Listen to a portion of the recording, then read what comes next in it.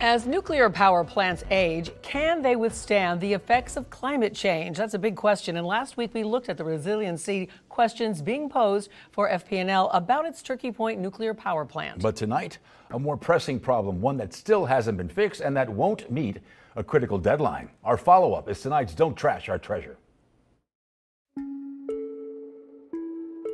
Far beneath the surface of the Turkey Point nuclear power plant in South Miami-Dade, undetected for decades, a giant plume of super salty water has been seeping into the Biscayne aquifer, the source of our drinking water. It is going down about 80 feet. It's hitting what's called the confining layer, and it is spreading out in every direction. It's possible that there's still some connection between the cooling canal system and the bay water. Miami Waterkeeper's Dr. Rachel Silverstein has been closely monitoring the development of the plume emanating from the plant's cooling canal system, an intricate grid of 32 canals dug out in 1973 to circulate water used to cool the plant's 2 nuclear reactors.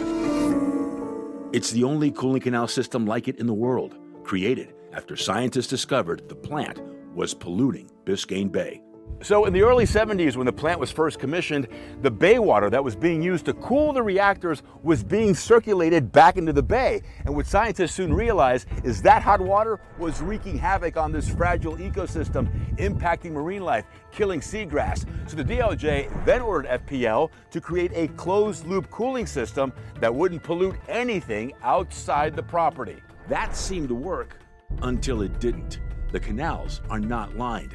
And in 2011, South Florida Water Management determined that, in fact, a hypersaline plume had been discharging from the cooling canals, moving westward past the plant's boundaries and impacting the surrounding groundwater.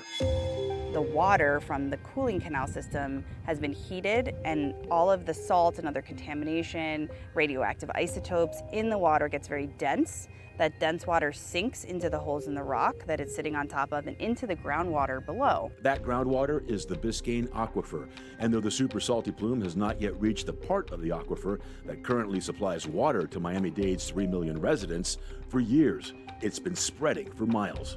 And it has at times been clocked moving at a rate of over a foot a day towards the drinking water wellhead for the Florida Keys and a small Miami-Dade County wellhead that's located nearby and into Biscayne Bay. The subject of several lawsuits, the state and the county ultimately gave FPL 10 years to fix the problem and retract the plume by putting in extraction wells. So they basically put giant straws into the ground to suck the plume out of the ground and pull the plume back to the property line of the plant. FPL recently admitted it will not make the 10-year deadline to clean up the plume. But in a statement to Local 10, the utility says it's making progress and that the hydraulic well system it installed has stopped the plume from spreading.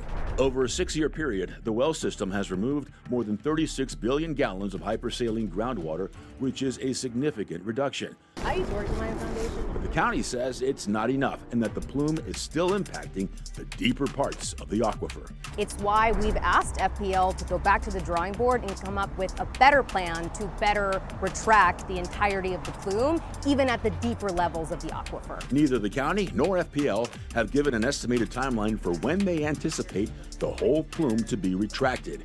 And that, says Silverstein, is worrisome.